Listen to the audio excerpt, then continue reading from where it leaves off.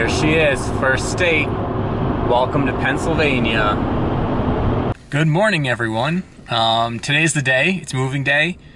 So I am traveling down to our new home. It's still a little dark outside because it's still early in the morning, but I am on my way.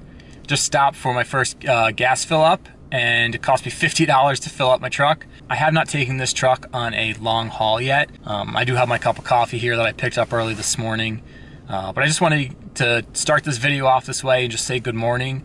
I'm on my way down. Tomorrow the family will be on their way down, and we did that intentionally so this way I could be down there tomorrow, have the full day to unpack while they are traveling down, because it's such a long drive from where we live in New York to where we live in South Carolina, that I wanted to make sure I had enough stuff unpacked, enough of the amenities, our beds and all that stuff. Even if the mattresses are just on the floor, something to at least have the kids come home to.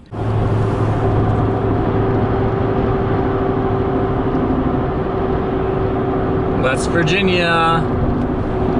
Boom. Welcome to West Virginia. Thank you, navigation.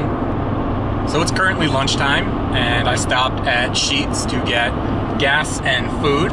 One thing I've never done before was get food from Sheetz. So I was like, you know what? I might as well try it today. Use a little touchscreen thing they had there and got me some quesadilla. It's actually really, really good. Just doing another update. I had to take my jacket off because it was super hot in here. Temperature outside is 25 degrees, but when I left this morning, it was 10, and that's not including wind chill. So I had to take my jacket off because I am starting to sweat. Also because the sun is beating down, and it's really beautiful outside. You can kind of see, that's the sky. There's the road as I'm driving down it, trying not to get into any accidents. Move over for these nice people.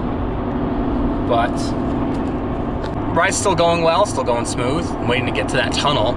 Keep forgetting where it is. I always think it's in one spot, but then it's not. It's in another spot. One of the things when you start heading further south is you start to see more cleaner cars. My car has road salt all over it. People from Pennsylvania, West Virginia, even some Virginia people have road salt on their car, but I've seen a couple of North Carolina cars already, and they do not have road salt on it. So I can't wait to get down there and have people be like, what is that all over your car?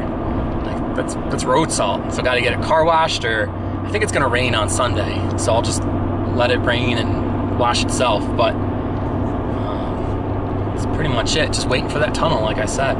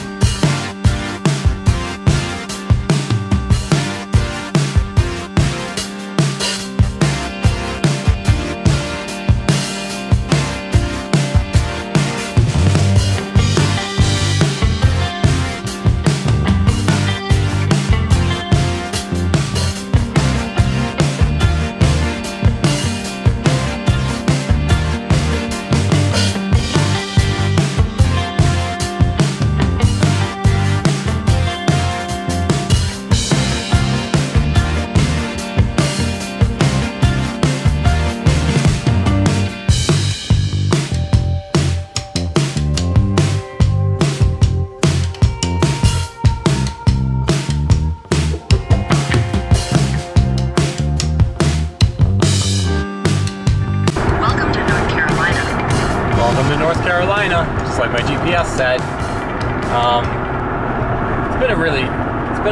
The drive's been fine, you know, pretty uneventful.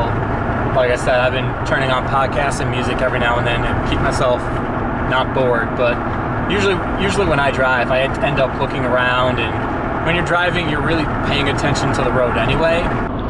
So it's almost evening time, and as you can see, the sun's starting to set because it's hitting me right in the face as I'm driving into it. But I'm almost in South Carolina. So this second leg of the journey seems to take a little longer than it should have. And maybe it's just because I was making a really good time the first go, on the first leg, versus now.